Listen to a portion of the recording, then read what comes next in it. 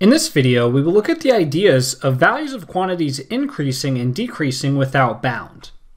So here I have a little point here where I can vary the value of x. So I have an x-axis here, and I can vary the current value of x. So I can vary it back and forth.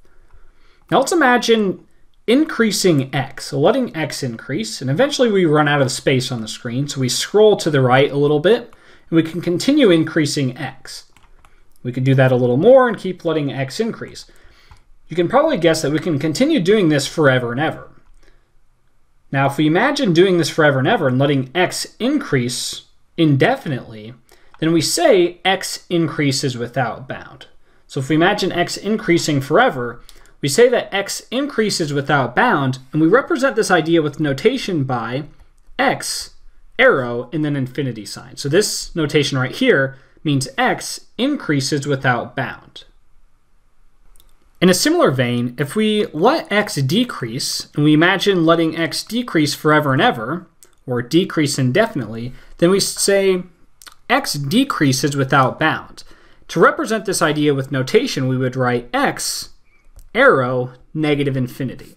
So x is decreasing without bound. The idea here is that you might think of this as x is approaching negative infinity. We can never actually get to negative infinity, but this notation kind of conveys the idea that x is decreasing indefinitely, or it decreases without bound. Now let's add a function graph to the mix. So let's add the graph of the function f of x equals 2 times x cubed. And I have that here. So now, since a function is a relationship, we can coordinate the values of x and y. So let's use the graph to coordinate x and y as they vary together. So now I can again vary the value of x, and as I vary the value of x, notice that y varies accordingly, and that graph tells us how x and y vary together. So if I let x increase, so notice that as I let x increase, y is simultaneously increasing. So as x increases, y is increasing and increasing, and if you imagine dragging x to the right forever and ever, you're going to notice that y goes upwards forever and ever. So to rephrase that, as x increases without bound, y is also increasing without bound. Now y was equal to f of x, and so we would say something like, as x increases without bound, f of x, which is the value of y, also increases without bound. So we could represent that idea using that kind of notation. As x increases without bound, f of x also increases without bound. Now let's go the other way with this. Let's imagine x decreasing without bound.